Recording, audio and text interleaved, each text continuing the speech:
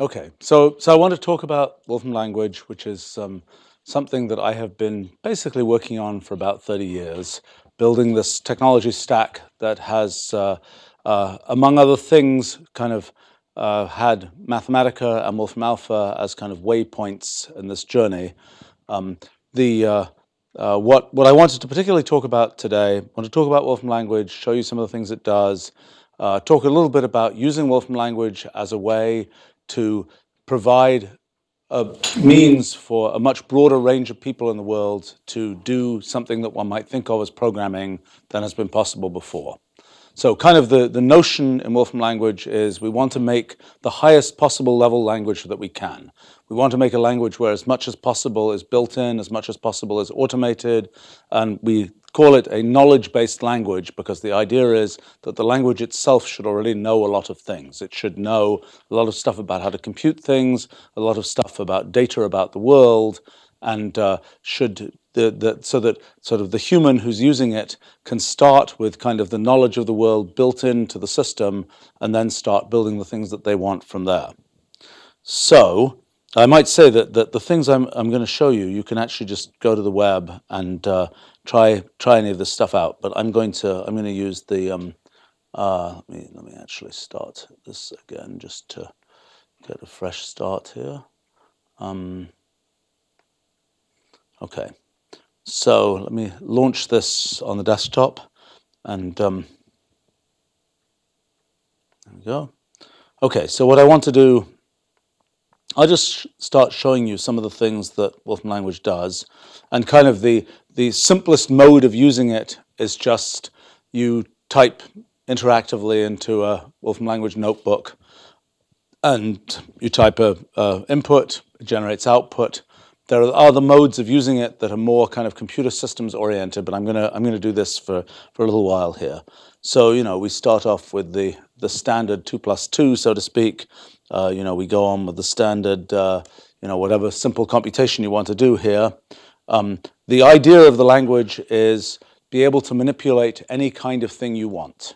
So, for instance, typical kind of place to start might be let's manipulate some some graph. We have a graph, 200 nodes, 400 edges. It's random. Pick up the graph. We can do our computations on this graph. Break it into communities, whatever else we want to do with the graph.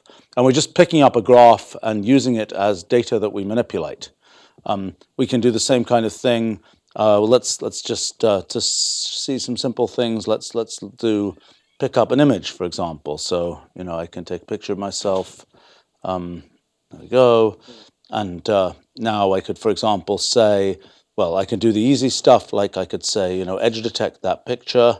And let's pick up that picture, edge detect it. Oops. And there's the result. We could make that edge detection be, we can go ahead and make that thing dynamic. You could say dynamically edge detect the current image, or we could say something like, there we go, and then we'll be doing this in real time. And what happened to my mouse? Where is my mouse? Oh, there we go. Yeah. Okay, I found the mouse. Okay, let's stop it doing that. All right, so maybe we could let's take this picture and let us go ahead and do something else to it. Let's take that picture and let's say we want to break the picture into little pieces. Let's say, we break it into size 10 blocks. Okay, there's a bit wider. There we go. That's that picture, sort of an array of pixel elements. Now I can do all kinds of things with these pixel elements. I don't know. For instance, I might say, sort those pixel elements, and now assemble the thing as an image. And maybe I could take those pieces together. So I could say image assemble of sort of image partition, and I'm just sort of putting together the things that I was doing before of current image, comma, whatever it is, 10 or something, let's say 15 here, whatever, and now let's make this be dynamic, And now what I should have is something where I've got a dynamic version of this thing that's assembling things out of those little pieces. Okay, so it's pretty easy. You just you take these things that support all sorts of different kinds of image processing and so on, and you just put them together to do computations. So we can start doing other kinds of computations. We could say let's take some textual data. We could say, for example, let's take something from Wikipedia. Let's just take whatever the Wikipedia entry for Stanford is. Okay, here we go. And now we could say, for example, let's make a word cloud out of. Let's delete the stop words to make it more interesting. Let's go ahead and make a word cloud out of that. Oh, come on, wake up. There we go. Okay, so that just gives us a word cloud from that grinding up that Wikipedia entry. So we could do all kinds of things. I don't know. Let's just do some things where we play around with. Let's say we get a word list from English. Okay, so this is going to load in. I hope. Yeah, there we go. So it just loads in 40,000 words of the common words in English. And we could say, for example, let's go ahead and say, just get the length of every string here. And let's, for example, make a histogram of the length of every string in this in English. And so that's what it would take to do that. Or we could do something. Let's do something more interesting. Let's go ahead and get the first letter of every word. So let's say the word list. We say take the let's see if that works. Yeah, so that will get the first letter of every word there. And now we could, for example, say let's count the number of times each first letter occurs. And now we could, for example, say let's make a bar chart of let's see. We can say, I don't know if that's, yeah, it looks like it is sorted already. Let's say a bar chart of that. And then we say chart labels to automatic. And now what it should do, oops, what did I just do here? I did something crazy. Well, let me do this again. And then, okay, here we go. So, okay, so there we go. So that's giving us a plot of the frequency of each first letter in words in English. Okay, so kind of the thing I'm sort of starting to show you is roughly what's involved in kind of doing things in this language and exploring different kinds of areas. So a big feature of the language is the fact that it knows things about the world. It doesn't just know abstractly about sort of computational algorithms. It also knows things about the world. So if I say, something like Stanford, California, it will probably recognize that that's a city, and there's a thing that counts as a city. Okay, so we say, what's the population of that? And it will hopefully tell us some number of people. Or, for example, I could say, Stanford University, probably, and it would probably know. We could say, what do you know about that entity, which is Stanford University? And oops. And so it'll probably tell us all kinds of things that it knows about Stanford University. Okay, there's the seal of Stanford University. All those kinds of fine things.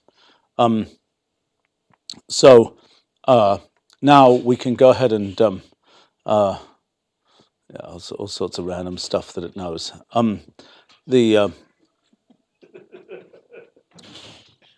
I think it's kind of interesting that it's in scientific notation there by default.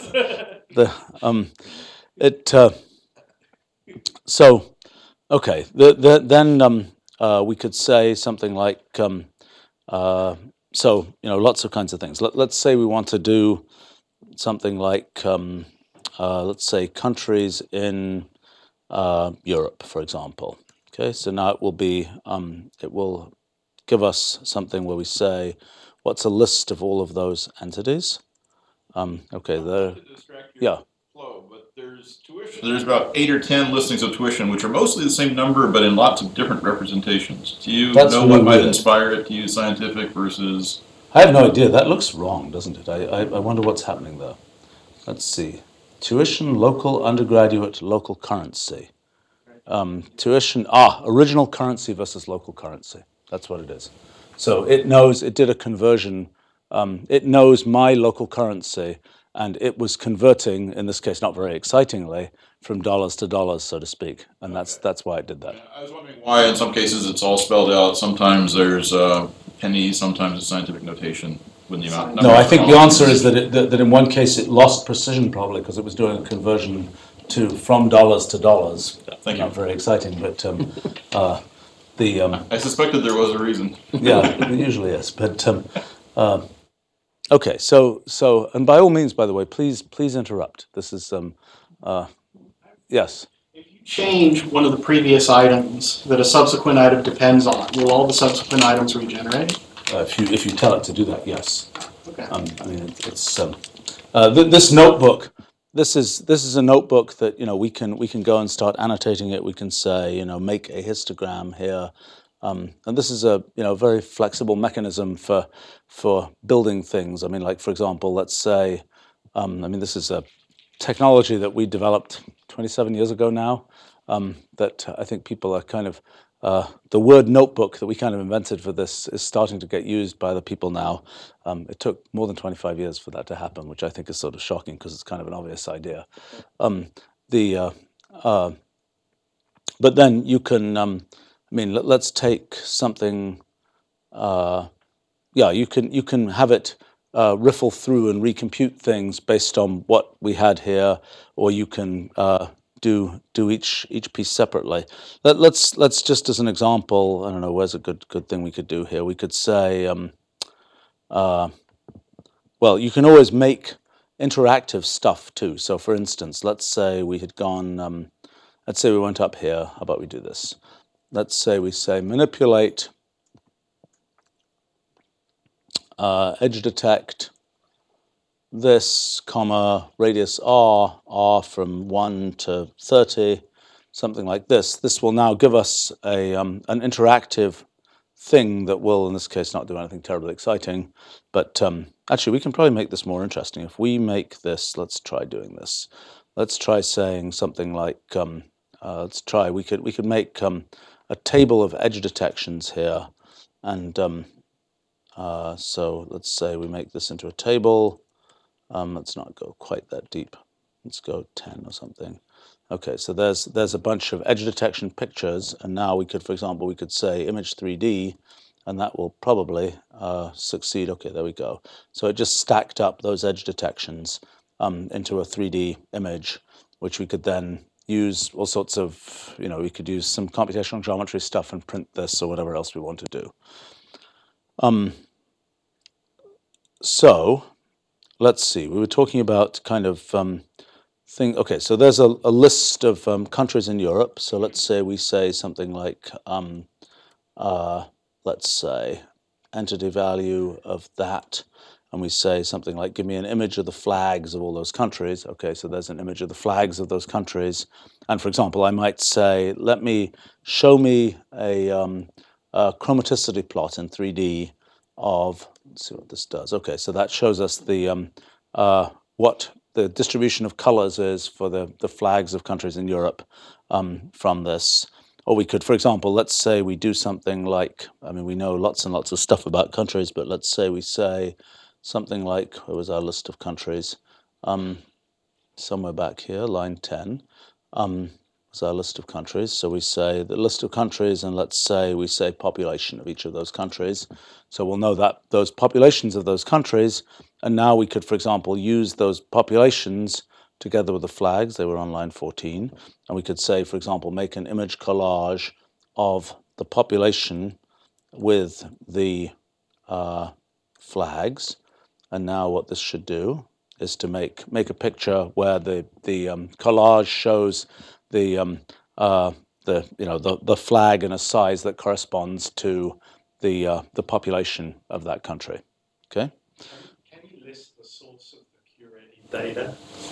Yeah, if you go, I mean, so for example, if I say go to country data, Nobody ever asks us, you know. People ask, "Can you?" And if the answer is yes, but I'm just to prove that that's really true, let's actually do it. Country data source information. There it is. Okay, here we go. So there's basic data for countries, mostly UN. Actually, I think this is for a lot of stuff we have now.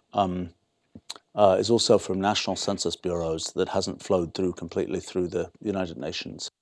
But that's, you know, that's the basic answer. Is So you could use this as a citation engine in a sense. yes, if you wanted to. I mean, but every individual number may have come from many places. I mean, this is not a, you know, we see ourselves as being a bit like an encyclopedia. You know, you can cite the Encyclopedia Britannica. It's a source where somebody actually took the trouble to put their stamp on it and say, you know, this is something we believe is right, and that's. Of those, I'm sure it's not for that type of thing. I mean, you know, we use Wikipedia as it's a great source of folk information. So, for example, if we want to figure out what the common name for some particular thing is, or what possible names something is known by, it's a great source for that. It's not a particularly good source for systematic data. I mean, what we've tended to do is, you know, we kind of drill down and find the primary providers of data and make arrangements with them, and then that's where we get the data from. And you know, we've done that for a few thousand domains, and it's a big sort of consistent pain in the neck to keep all this stuff current. It's often easier when the data flows in every second, because then if the data feed breaks, then you know it's broken. If the data is supposed to come in every quarter, it's a little bit more challenging to make sure that really happens. Yeah. Of course, there's things where it's indeterminate. For example, is Israel a country? It's a point of view. Yes. I mean, what we have to do in all of these cases is we adopt some definition that comes from the UN or something like that, and that's what we go with. And you know, there are all sorts of issues, you know, even operating in different countries, where we have to deal with you know, differences in what people think about the world, so to speak. You know, an example that we ran into with Wolfram Alpha early on was rabbits. So you would think rabbits would be pretty international, right? But the default interpretation of rabbit, if you're in France, it's a food. If you're in the US, it's not a food, at least not in the first assumption, and that caused some issues early on. As an example, I mean, there are thousands and thousands of these things. Well, anyway, so let's so there are all kinds of different domains of data that we can deal with. So, for example, I don't know. Let's look at we were talking about food, so let's talk about I don't know what, Oreo cookie. Let's try that. Okay, so it's a food. There's some disambiguation there, which I hate to see. Oh, it's a food type. Okay, referring to a food brand name. Okay, well, that's a food. Let me see whether we can get, so for example, if I want to say, okay, that's actually showing a little bit of the ontology structure of the thing. Its food type contains exactly an Oreo cookie, and it has no added food types. So I would imagine if I ask it entity value of that food type, and let's say I say vitamin A or something like this. So actually, I'll tell you what. Let me just ask it to disgorge. This kind of an inefficient way of asking it to kind of disgorge the whole set of things that it knows about an Oreo cookie. See what happens here. Hopefully this won't. Okay. So some bunch of stuff it doesn't have. Well, why doesn't it have any of that stuff? That's odd. It must have. You know what? It must be. This is a. Oh, it's a giant list of things it doesn't have, right? Well, there's a lot of stuff that it should have about. I think what's happened here is that this is a class of foods, and we have to be more specific about what we actually want. That we actually want the. Let's say. Well, let's try some random thing here that I don't even know what it is. But let's say. Oh, it goes on and on. Let's go back and look at. Go back to our Oreo cookie back here. Oh, come on. There's a lot of stuff there. Okay, here we go. Let's pick up that Oreo cookie from there. And then let's say, okay, let's see if we have like an image of an Oreo cookie. Hopefully. Yeah, good. Okay, so we probably, I'm sure, for the specific Oreo cookie, we will have endless detail about. Let's try, manganese content per typical serving size, for example, for the Oreo cookie. It's, oh, that's bad. Okay. Oh, that's because I asked it. Never mind. Okay, never mind. That's probably, I want to say. And actually, one of the things that will hopefully come soon is better auto-completion. No, it doesn't know how to do that. Okay, well, never mind. At least it managed to get an image of the Oreo cookie there. So, okay, well, we can look at all sorts of domains. Let's say, for example, let's take a human bone, for example. Let's say a tibia. So here we can get something like the mesh region for that tibia, and start. There it is. Oops. And then we can start doing computations on that. So, for example, we could pick up that thing, and we could say, what's the volume of that bone? We could say that's because it's just the surface here. So we can say, what's the area of that? What's the surface area of that object? Or we could, for example, let's try to live really dangerously, and let's say we look at. Let's do this. Let's say get the thing that is nearest on that bone to the points 100, 200, 100. So, okay, so that's the point on the bone. That's doing computational geometry on the shape of this bone. So it's saying what's the point on the bone that is closest to 100, 200, 100. So let's say, for example, we just give that a y value here, and let's say we just plot that as a function of y from, let's say, 0 to 400 or something. See what that looks like. Okay, so what this is showing then is that's just showing that you can compute this geometry where it's taking that point in 3D space and working out where it is relative to the bone and so on. Well, all kinds of things, and all kinds of things that we can compute with if people are interested in some particular type of thing. I don't know, you can do all sorts of visualization and sound and graphics and so on. Let me show you, here's an example we could perhaps look at. Let's say this is something actually not yet available to consumers, but if you if you have a favorite animal or something. Anybody got a favorite animal? Favorite thing of any kind? A thing that you can make a picture of? Meerkat. Okay, so this is just going to do a generic web search and give us back, hopefully, a little data set of pictures. Okay, let's take a look here. Let's say that. Okay, so there are a bunch of pictures. Let's try taking, I don't know, that guy there, for example, and let's feed it to our machine learning system, and let's say do an image identification of that thing. Okay, that was impressive. It actually said it was a meerkat. Let's take a look. We can just say image identify all of those things on line 29 there. Let's see what it thinks each of them is. Well, that's really boring. I thought all of them were meerkats. We could say, for example, let's make it a little bit more interesting. Let's say image identify, and let's for example say what is the for each of those images. Let's take all categories. Let's take the top 2, and let's say top 3, and let's ask it for the probability of each of the things in the top 3. So then we go like this. Okay. Wow, it's okay. It's pretty damn sure it's a meerkat in most of these cases. One of them, it thought it might be a dog instead, with probability 0.1. I think these are so okay. So this is an example of a part of sort of our effort to kind of automate different kinds of algorithmic things. So we can just have one function that says, identify an image, and it knows what to do.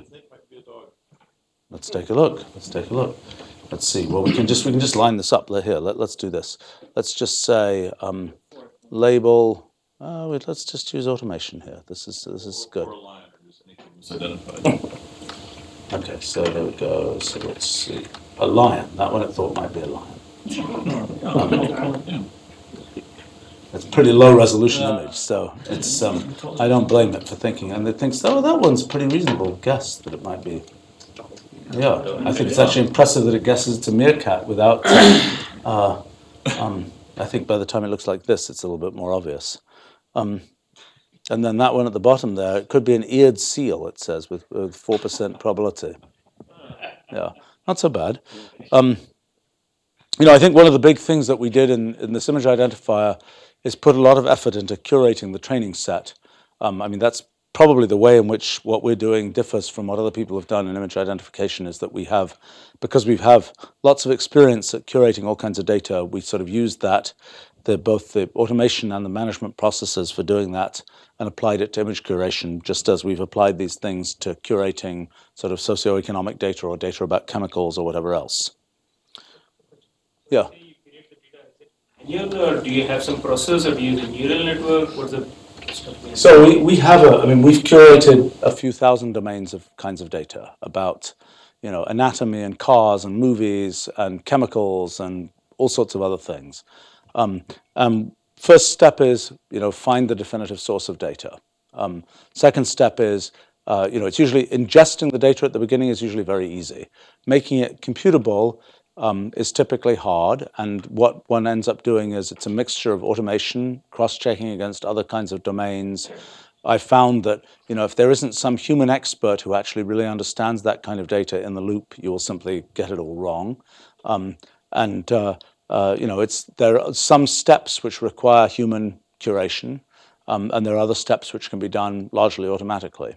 It's in the case of, for example, image recognition, that was a nice example of combination of manual and automatic stuff, where there's a bunch of automation, and then there's kind of the weird corner cases, and somebody has to look at the weird corner cases.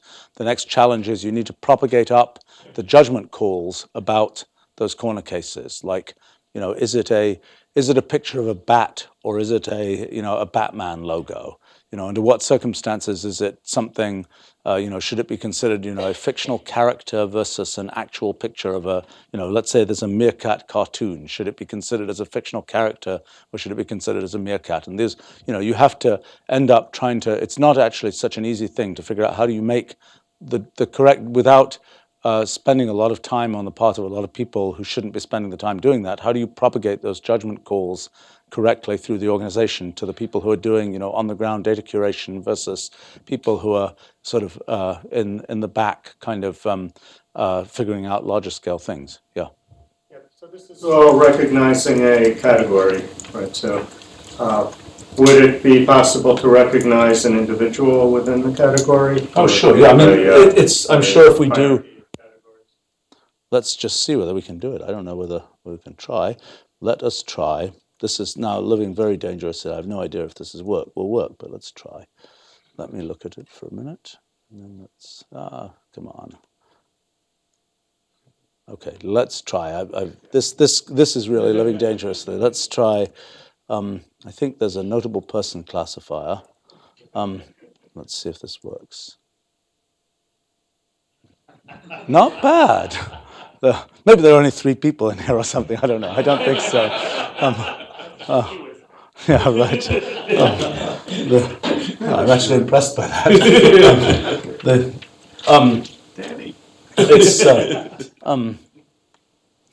So the answer is, what's happened with this whole image recognition thing, we have a very general way of doing sort of machine learning with sort of meta algorithms for you feed in some data, we try and figure out what method to use. We happen to have built out a very, very state-of-the-art kind of symbolic neural network framework, which will be coming out in the next couple of months, that would allow us to do our image recognition system, would allow any user to sort of build something like our image recognition system easily.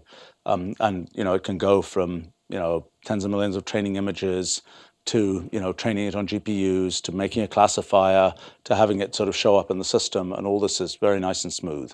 And in fact, it's getting very much more efficient because we've managed to find feature vectors which are good for looking at images and so on, which we can then use to train subsequent image recognition tasks. And we've done a bunch of, just our generic classify function people have used to train all kinds of things, whether it's, somebody's made a bird calls app with it, other people, I know there's an insurance company that's doing insurance adjustment stuff with it. There's a pest control company that's doing the obvious things with it. The general way that the classify function works is let's pick up an example here. You give it, here's an example. So let's try, let's do this. So this is saying, I can get rid of that. So this is saying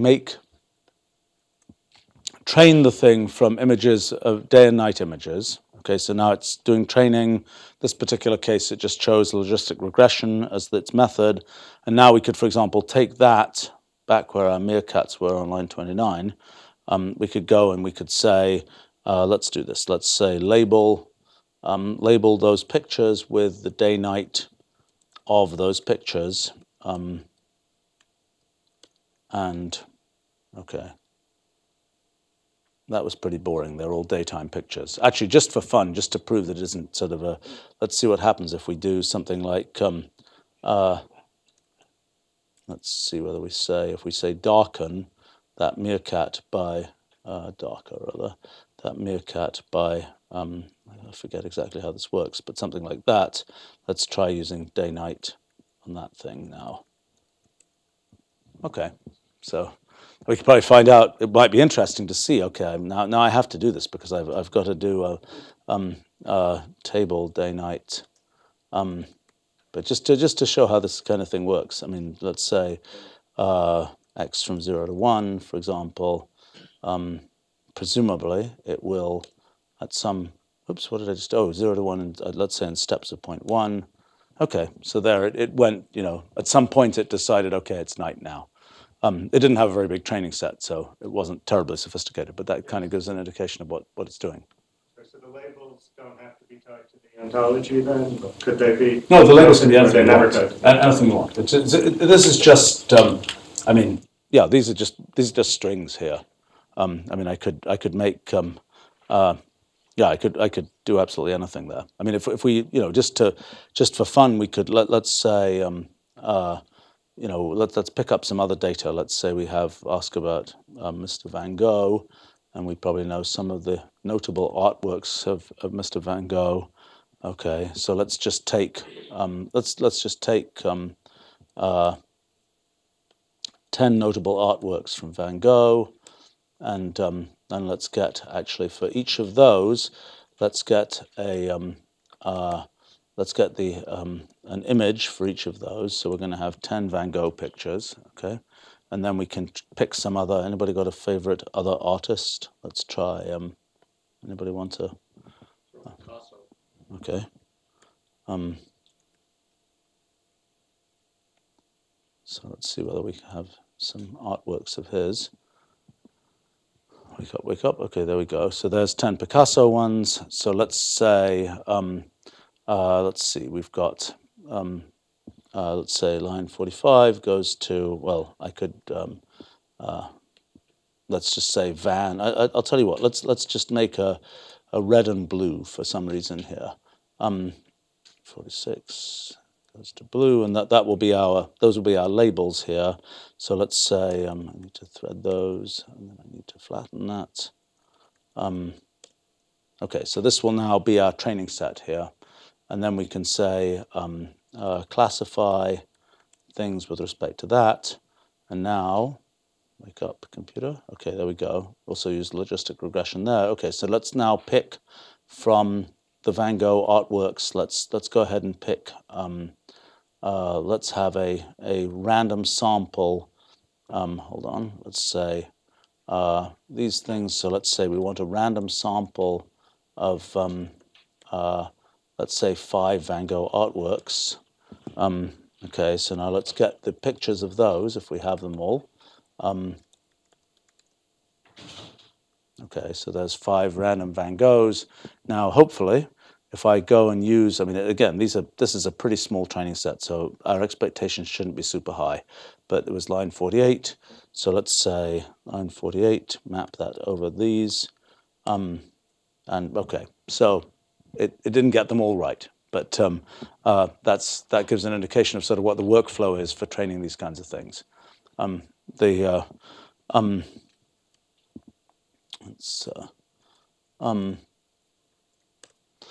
So okay, so I was showing a few kind of few examples of some of the kinds of things that we can do. Let me branch in a couple of different directions here. One is showing sort of how you take this kind of thing and do things, for example, in the cloud with it. The other thing I want to talk about is kind of how you use this for education purposes and kind of teaching sort of computational thinking and such like. So let's talk first about some practicalities about the cloud, for instance. So we can, so the things I've been running here, I mentioned it's in the desktop. We can go ahead and, if we want to, we can go to the cloud and we can just go, well, I was starting to show you, you can actually just go to the front page of website. Let's go to this one here. And this is our open cloud.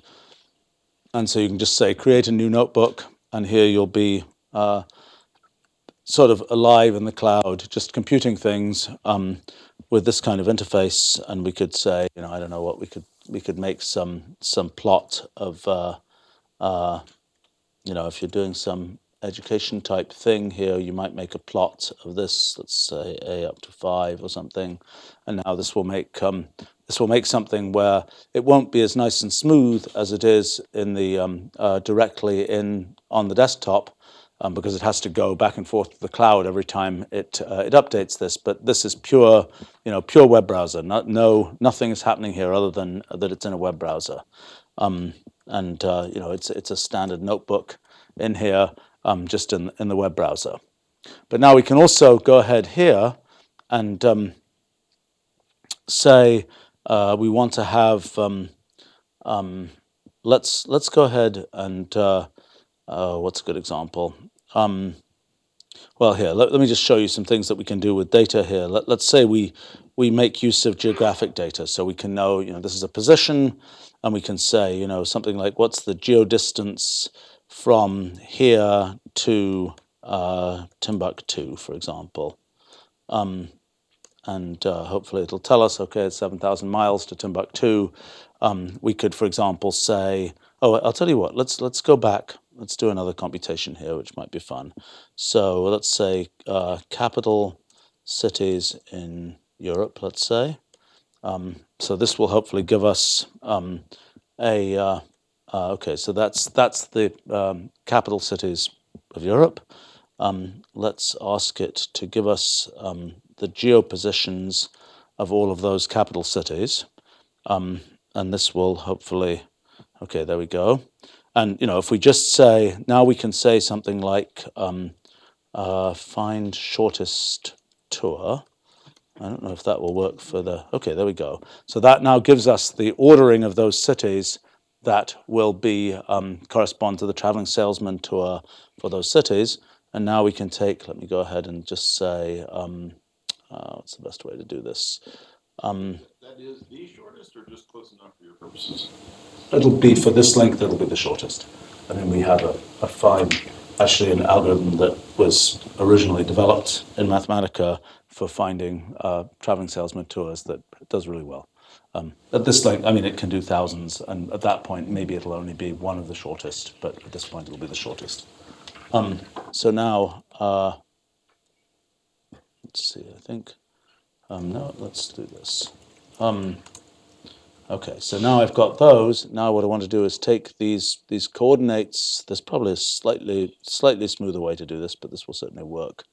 And I'm just going to reorder those coordinates like this, and I would then say, let's see, those are all geopositions, that, and then I say join to true, and what this will hopefully do is to show me, with luck, there we go. So now it shows me the traveling salesman tour of the capitals of Europe, which is, it's nice. It's pretty straightforward to get something like this. And obviously we've got, maps of the world and so on, and we've got, I'm sure if I do a geographics of a little geodisk around wherever it thinks we are right now,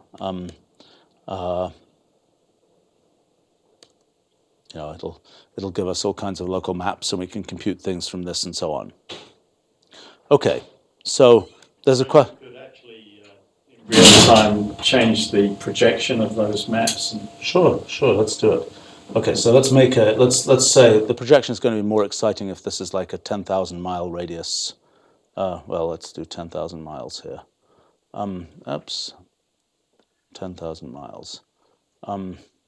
So let's say, okay, so there's the current disk, which doesn't look much like a disk because it's and now we could exactly, yes. And so now we want to say make a geoprojection, and there are many types of geoprojections. So let's say, I don't know what, a Lambert azimuthal projection. Okay, so there's that, and we could just to give a sense of the type of thing that's in here, like those are the geoprojections that are supported. Okay, so you'll find pretty much anything that I don't know. We can pick whatever. I've never heard of this one, a Karchenko-Shabanova projection, but let's try that one. Not all of these projections actually apply to the whole globe. So okay, that one was a little funky, but okay, that's the way that worked. Okay, so anyway, the actually that gives me an idea. Okay, so let's say we want to make an app, and that app is going to show us a picture of the world, for example. So we can make a picture of the world here easily enough. We can say geographics with a georange. There's nothing in the picture. Georange to all. Okay, there we go. If we go georange, I wonder what happens if we go georange to, let's say, Mars, and see what that does. Oh, that wouldn't work. Oh, I know what we have to do. We have to say this. And that should give us, there we go. That's a random point on Mars. So I probably should say georange to all, because that way it'll be the whole of the planet. And geomodel. So there we go. So there's the whole planet in that projection. We could probably apply the same projection stuff to this. So let's say we say geoprojection arrow, Alba's projection or something, and that will now be an Alba's projection of the planet Mars. I wonder if we have, let's see, what was some, let's see whether we have something like that. Oh, there we go. Okay, see what that is. That's supposed to be, it doesn't know where it is. Oh, well. Let's just see. Oh, Viking 1 lander or Viking 2. Oh, it thought it was that's pretty stupid, actually. That's the Viking 1 orbiter, which clearly does not have a surface location. So the point's off for that.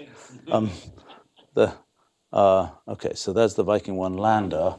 Okay, there's the Viking 1 lander with a geoposition on Mars. And let's go ahead and plot, just for fun. Let's take that, and let's go ahead and do this. Let's say there's a geoposition, and let's say geolist plot of that geoposition. Oh, great, it doesn't let me do that. Okay, so let's do this. There's no street information for the planet Mars. Let's see, we just want to point at that geoposition, and let's make it a green point, and let's make it large. Okay, there we go. So there's the point on that geoprojection, the position of the Viking 1 lander on planet Mars. Okay, so what I thought I was going to do here, just for fun, was to take, I was going to make an app which does geoprojections. Okay, so let's take a look here. Yeah, there we go. Okay, so what I can do is I can say make a form, and make that form say ask for a projection, okay, and then I want to give it. I want to say geoprojection is what it's looking for. It wants a it's looking for a geoprojection, and then what I want it to do is make a geographics of georange to all, which means the whole Earth, and then let's say geoprojection there is is projection, called projection there. Let's make that a function. Okay, so now what I want to do is I'm going to deploy this to the cloud, and this will now make a little web app in the cloud. Okay, and this will, oh, come on. I think I have to, why do I have to log in here? I shouldn't have to log in here.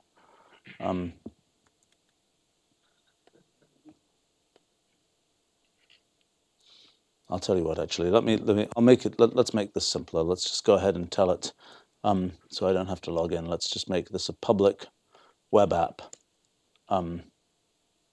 Okay, so now this should go, there we go. So now we've got something which is asking for a projection. And now let's say this is a smart field. So it's a thing which basically will read natural language.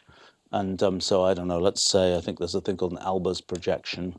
Let's go ahead and try that. Okay, so there we get a result. Or let's say we have, actually, I'll tell you what, let me deploy a slightly different thing here. Let me deploy a form page, and let me deploy something which says, you know, we can start doing, how about we do this, and we also do a city here. Let's ask for it as city. Actually, no, I'll tell you what, let's just say a place, and we want to say a location. And I think what we want to do here is then say, let's center this map. I think it is something like geocenter, is that right? Yes, is the place. Okay, so now what this is going to do is it's going to deploy a form that is going to ask us for a projection. So let's say something like, I don't know, anybody know let's say mole wide, I think is a projection. Let's try Eiffel, oops. Let's try down here, let's say Eiffel. Well, let's say Timbuktu. No, let's try something. Let's try Sydney, Australia.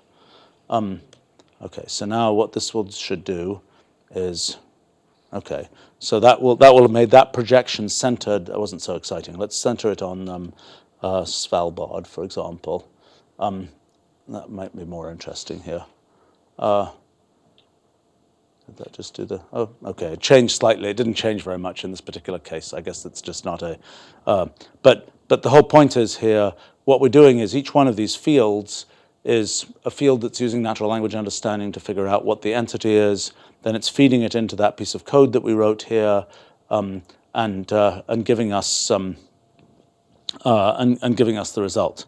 Actually, one thing you might ask, if this code, you know, one of the things for our education purposes that is you know, the code is all basically English words. It's pretty easy to read in English.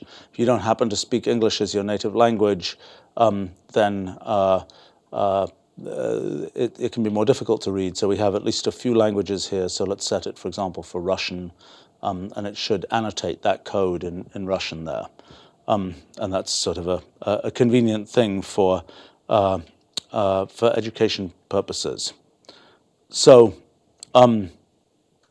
let's see. So that's what you can do if you want to make a form that does something on the web. If you wanted to make that into an API, this may be super annoying to have this in Russian. Okay, it's a nice feature, but it's not such a nice feature if you don't know the other language. And okay, let's get rid of that. Okay, so this is now going to make this is, instead of making a form, this is making an API, and now we just have to say, so this API requires us to say something like projection equals Mercator, for example, and then ampersand place equals Chicago, let's say, and now it will run that computation as an API. Oops, I didn't tell it. Okay, it ran it as an API, did a great job, and it produced an output that is not very useful to us. Let's tell it we want the output as a PNG. So now let's get that thing again. Let's say we say projection equals Mercator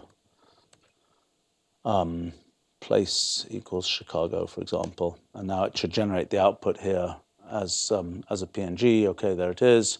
So this is something we can now take and include. If we want to include that in some other program, we can just say, give us the embed code for language. I don't know what, let's say C++ for Visual Studio or something.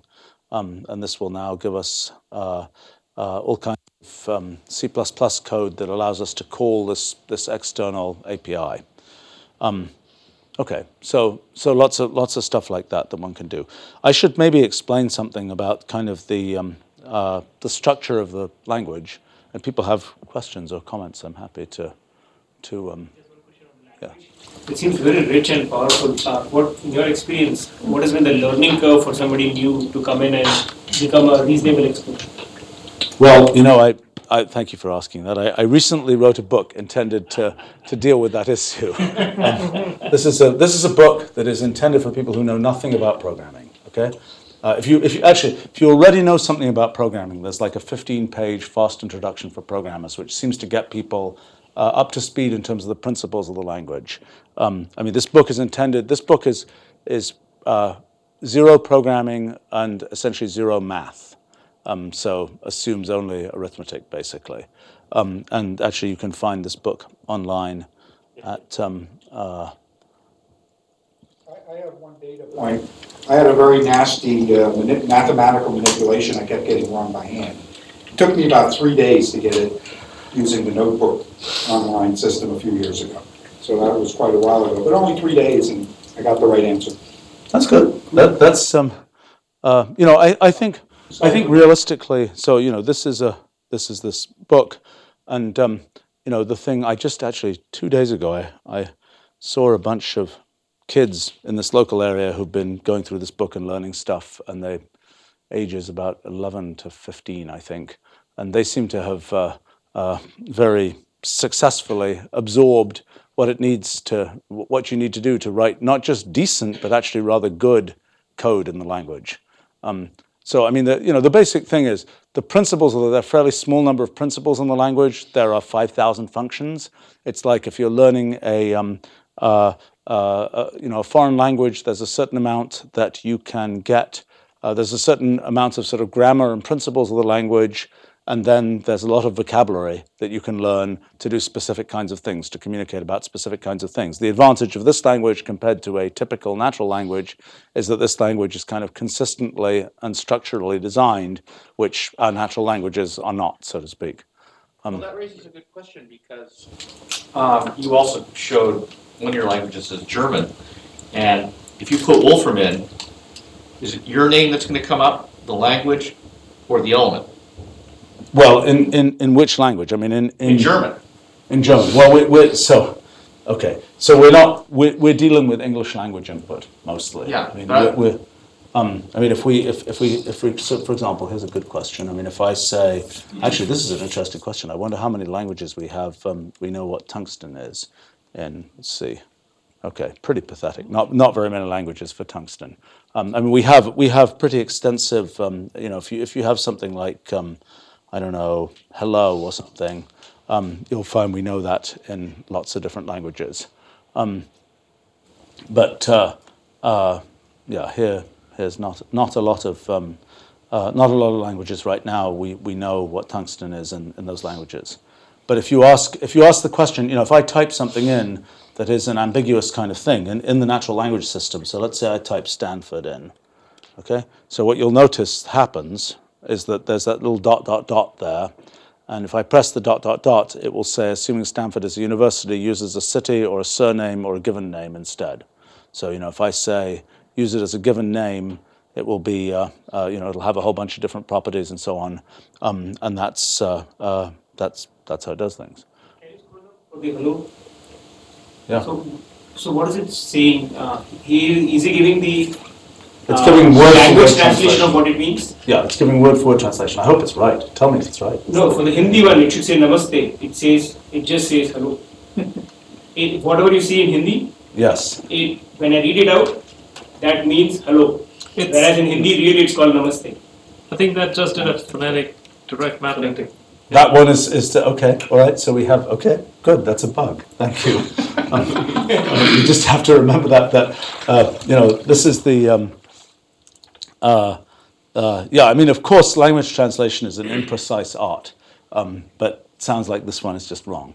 Thank you. Okay, I'm going to, just excuse me, I have to make one micro note of this because... It's recorded, you're okay.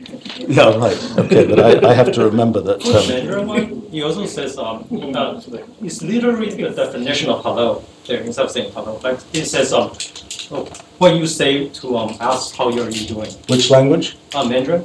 Okay. All right, we're not doing very well on hello. Can I try one other word? Let's see whether we do better on some other... let's say something like cat or something. Can we do any better for that? Is that right, or is that also? Yeah, the cat one for Hindi is right. Yeah, it's the Hindi one is correct. Okay, good. How about Mandarin? Yeah, that's right. Okay, good. Hello may be a more difficult case. Yes. What do you think of adding deep-learning programming languages like in Java, say classes and methods to Wolfram? Well, so our world, I haven't really talked about the language structure. In our world, we're a symbolic language. So when you have a piece of data, there are different ways to kind of characterize what that data is. There will typically be some, so you can have, in a language like Java, it's sort of an indirect thing. There's a class, and you know what class a thing is, but the thing itself doesn't have that class as a piece of its structure. In our language, in many cases, the actual thing that you're dealing with structurally has something which characterizes what it is. So let me, this is a slightly longer answer. I mean, basically, the way I see it is symbolic languages, object-oriented programming is a rather elementary step on the way to what one can do with symbolic programs and symbolic languages. But I have to say a bit to explain what I mean by that. So I mean, let's start off with, basic structure of the language. Okay, so we have X. It's just X. It doesn't need a value. It's just, X is X. So now, and like, something like Stanford here, if I say, what is that? It'll tell me it's just an entity, a given name, Stanford, US, male, given name. And so similarly, anything we deal with here, whether it's, something like a 3D graphic or something, this is all just represented as a symbolic expression that happens to be displayed in some elaborate way. Okay, so how do we, for example, define a function in the language? Okay, yeah. The cloud version of the language is free for everyone to use, right? At least to do small things with it. Right. Yes, you can't do a 1,000-hour computation with free cloud. And so is there a free version on the desktop that you're planning to do at some point? There's a free version of a player on the desktop. There's, and actually, if you get a Raspberry Pi computer, for example, it comes with a free version of the language. That's a more complicated question. I don't really know the answer to that question. At Stanford University, it's free because Stanford has a site license for it.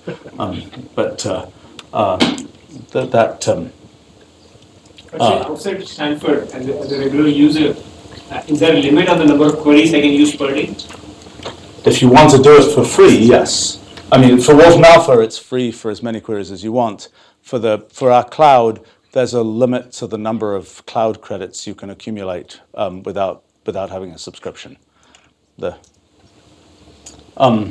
is there a plan for you to release a desktop version for people to play around with that's not paid, or like any of the other open access languages like Python and so forth?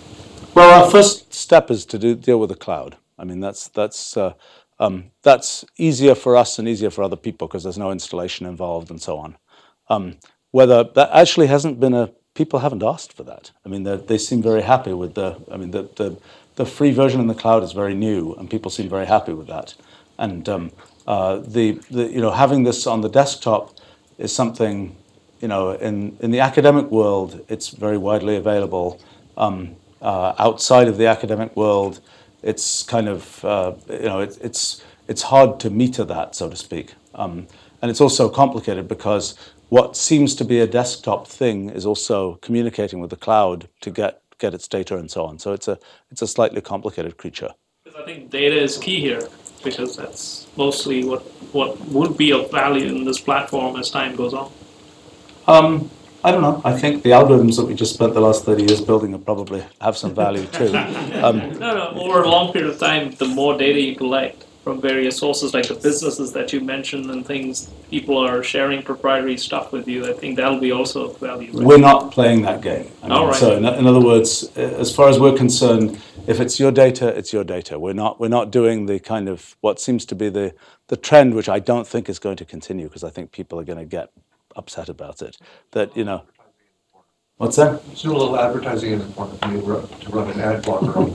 There's no advertising, yes, that's right. And there's no, as far as we're concerned, we don't, we're not doing the kind of, the typical cloud company of, it's all free, but we get all your data type thing. As far as we're concerned, we've been in the business of, for the last 27 years or something, people have been using Mathematica to do all kinds of stuff with, all kinds of classified data and proprietary data and medical data, all this kind of thing. It's just not our model particularly to get to, grab people's data, so to speak.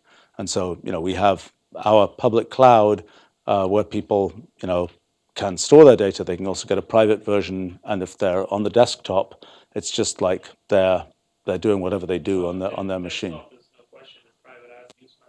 When I was a little kid as well, so desktop is not the question. I was thinking more on the cloud side. Right. I'd be very interested to, see how you. And it's great that you think the data is. Yeah, I don't want people's data. It's it'd be, I just don't think that's I don't think it's the right thing to do, so to speak. And for us, we're also just recently, in the last few weeks, actually started selling private cloud versions of our system, which seems to be a very popular thing, which is just, you have the whole cloud, it's virtualized, you put it in your data center type thing.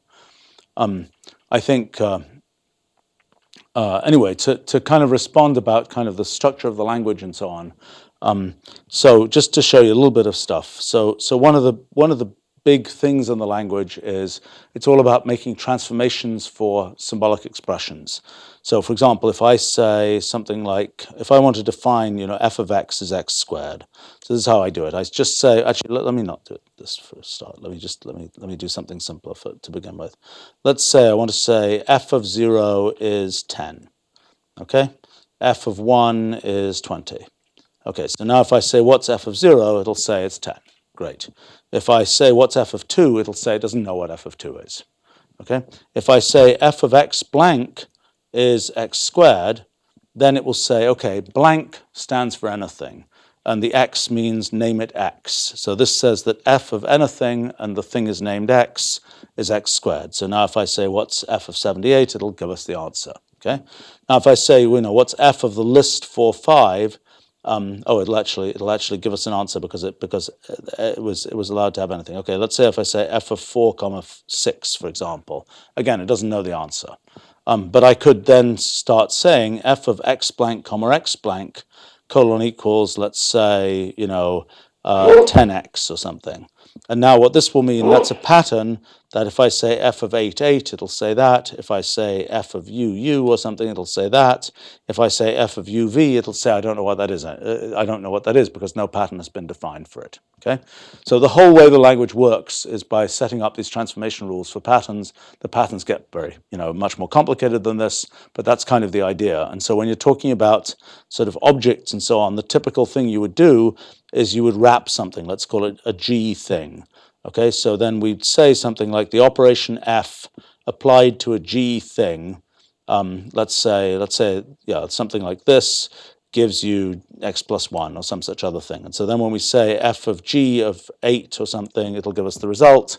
If I say, f of h of 4 or something, it says I don't know what that is. So that's how we start building up sort of a structure of the language where we have these kind of arbitrary structures that we can define rules for. And this is a really powerful thing that is basically the way that we construct our whole system. Can I ask you something? Yeah. Error messages? Sure. What would you like to see? I don't know, if I say 1/0, for example. And why does it not say anything? That it doesn't understand what's this expression doing that you wrote before? Because it's a symbolic language. So as far as it's concerned, if it doesn't know what it is, it just stands for itself. Okay. Okay? And sometimes it says, that's probably not the right thing. 1 over 0 is probably not the right thing. So I'm going to give you some kind of message about it. But if it's just X, it's just, great, that's X, thank you, And if I want to do, I could say, let's treat X as just some symbolic thing. We can say factor X to the 100 minus 1, or we could say factor, a little piece of red to the power 100 minus 1. It doesn't care. It's just a symbolic thing. I can. Well, let's see. So that's I wanted. Let's see. I can show you all kinds of other things about the language. I could show you some things about kind of interacting with it. Like, for example, there's this notion of a data drop, which is a way of kind of dropping data from external devices into the language. So I probably have some data bins defined. What are some of these? Let's find something interesting here. Okay, well, there's one. There's a slightly bigger one. Oh, here's one. Here we go. So this is from a little board that's sitting on my desk at home. So I can now say, take that data bin, which has been dropped into from this IoT device, basically, and now I'm asking it to read that in here and show me the data that it got from that. Here we go. Okay, creation date. Okay, there we go. Oops. Okay, so that's showing me things like, it's showing me temperature, pressure, et cetera, et cetera, et cetera. If I wanted to, I could, for example, let's do this. Let us say, I think I can say start time of this. Okay, great. And then let me say that, and then let me get the corresponding end time, and then I'm going to do a little thing here. Let's take that. Let's get end time of that. It's probably a way of getting both of those together, but anyway, there it is.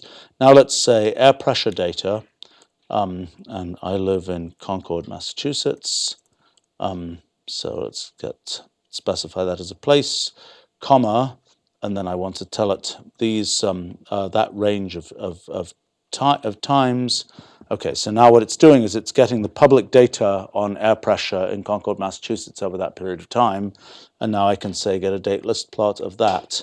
And so now what we'll see is that compared to this. Let's take a look at this one. Let's take that data bin and let us say, let's get the pressure component of that data bin. I think I can do that with this. Oops. Okay, I need to get time series. So now, okay, there we go. And now let's get the pressure part of that time series. And so now I've got, okay, so now that's my my time series for which I can now plot here. That's the time series from my IoT device. And now I could, for example, try, and it's a little bit of a tricky thing to do, but I could try taking that time series, wherever it is, on line, where was it? There we go, on line 118, and dividing it by the time series on line 114. So let's say 118 divided by 114. I hope this is going to work. So that should be a ratio of 2 time series. Okay, it's taking a little while because what it has to do is to resample the time series because these time series are sampled in different places. So it's got to do a whole bunch of resampling, and hopefully it will figure out after a little while here but you can already see that it's something correctly happened, because there's the data from my desktop sensor and there's the data from the weather station, and they at least are qualitatively similar. And I think it must be taking it a long time. I probably told it to do some very elaborate resampling here. Let's put it out of its misery here. But the basic, well, I'll leave it for a second. The basic point here is just being able to deal with kind of data from real world devices, being able to compare that with public data that one can get from public sources and so on. All right, so one of the things that I think, okay, so there are a bunch of things that I think are important about this. One is that, we have a language here where it's really quite plausible for people to write this language and write programs that people can read in this language, and to have those programs be talking about not just pure computational things, but things about the real world and so on. I view it as being a language where that humans can actually read as well as computers reading it, and it's a way to actually explain what you're talking about in a precise fashion, as well as to explain to a computer what you're talking about. I noticed in writing this little book that, I have exercises in this book. And at the beginning of the book, the exercises were, easy to write in English, and then you'd write a little piece of code that does them. Towards the end of the book, the exercises were quite frustrating to write because I knew exactly what code I wanted to produce, but the English was actually hard to write. And it's kind of like, almost like one's writing, something that might show up in a patent or something, specifying this is exactly what you want to have happen, but the code is easy to write. It's just that, writing that in English is not so easy. So so I kind of view this as being a language for, that is a good way of expressing sort of what one is trying to express. And you can do a lot of stuff, in tiny programs. You can do a lot. I mean, like, for example, if you want to kind of get something cute along those lines, if you go to the page about the language, there's a tweeter program is a thing, and you can get. Let's see, that's probably a blog about tweeter program. And there's a lot of programs you can write here that are just 140 characters long that do all kinds of things. Oh, there's that one. And that's shipwrecks in the Atlantic. Or all kinds of different things here that are really tiny programs. And sort of one of the points is you can, with a very small amount of code, you can get lots of interesting things to happen. That's good if you're trying to learn about programming, because you don't have to write a lot of code and you can see something interesting that relates to kind of the real world.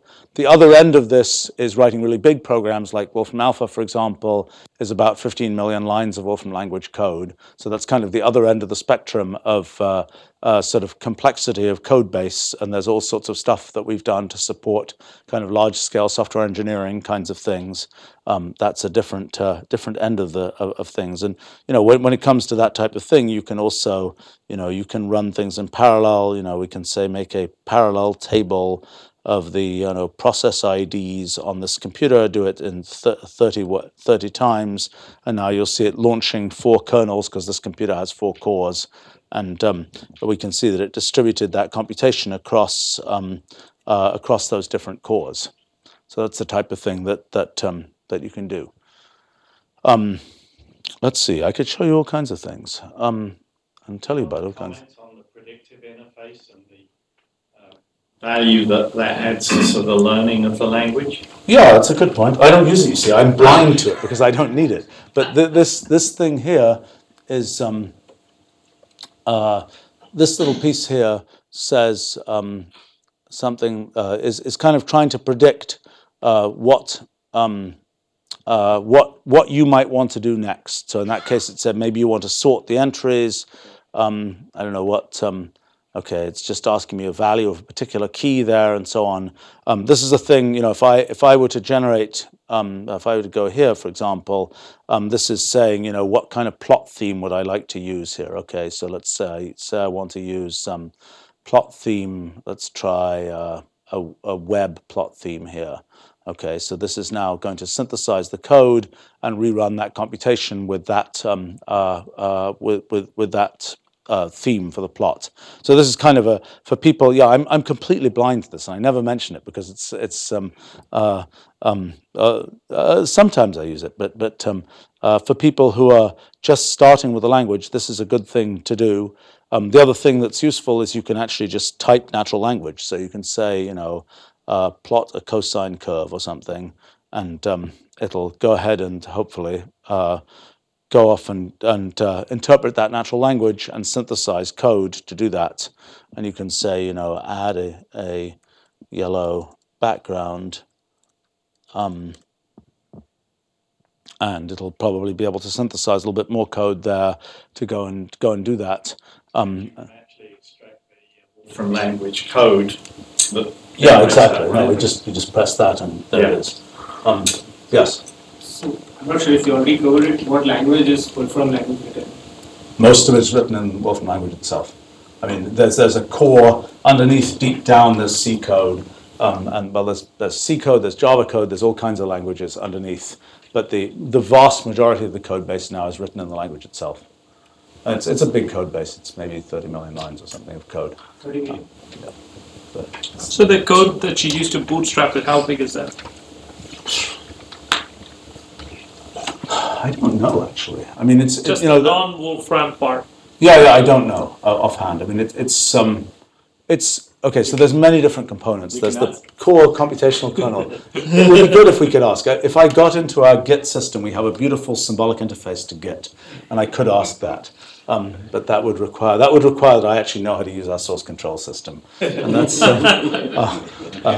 not. Ask it if it's self-aware yet. I'm sure it will say no. In fact, but no. The question of how big the actual core C kernel is, it's a complicated question because first of all there's the computation kernel and the front end. Those have been separate programs for 27 years, and the front end is actually much less dense code than the computation kernel. I mean, it's a bunch of UI stuff, which unfortunately we have had to now, you know, in the mid-90s we sort of gloriously merged all the different versions of our user interface, which we used to have separate versions for Mac and Windows and Next back then and X Windows and so on. We managed to merge all of those. Now, to our great horror, we have 3 separate code bases again. One for the user interface for desktops, one for user interface for the browser, written in JavaScript on the web, and one for mobile. Actually, even 2 for mobile, because there's both iOS and Android. You know, we're back to a horrifying situation of long ago. But so there's a lot of, you know, low-level C++, whatever it is, Objective-C, whatever,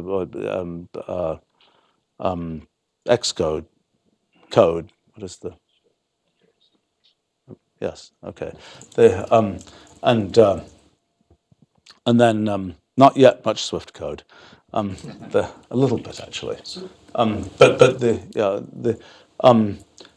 then there's a bunch of Java code which we're actually trying to get rid of, you know, other random languages. But then in the computation kernel, there are extra modules that get loaded in through, we have a library link mechanism which loads these modules in. So those are not, I mean, I don't know. It's a hard question to answer. How much, you know, if we ask it like, what's its memory footprint right now? You know, if we just say how much memory is in use, okay, so it's quite big actually, 643 megabytes that's using, but that's probably storing a lot of those big images and things that we had generated. I would guess that you know, when it first starts up, the footprint is remarkably small, and you know, we've kind of kept pretty tight software engineering as a result of the days when we only had 2 megabytes of memory when we were running on a Mac SE30 or something.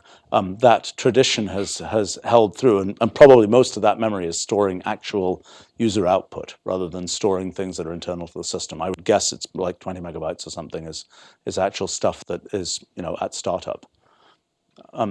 Yes, please. So is the Wolfram code for this vocabulary accessible to us? Not at present. I mean, for a while we had a bunch of it accessible. Nobody looked at it. It was kind of hard to maintain something which was visible to everybody. You know, one of my little projects for myself is to figure out, you know, how do we get all of the best features of kind of the open world while not having a bunch of the potential problems of that. And so one of the things people say is, okay, we want to look at some code. I don't really have a problem with that. It's just that it's quite a lot of effort to make all this stuff really clean and accessible and so on. And so we're trying to sort of figure out what's the best way to do it for for people who have a reason to look at it. Now, the truth is, when we made it accessible, nobody looked at it. Similarly, when we do things with detailed provenance of data for Wolfram Alpha, we went to a lot of effort to do that. There we can count the clicks, and nobody looks at it. And so it's very, it's demotivating in terms of going to a lot of effort to do these things.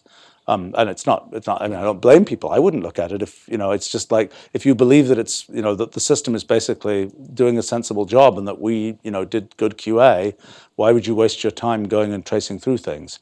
And plus, The reason I look at source code is whenever I'm learning a new language, is to learn the language itself.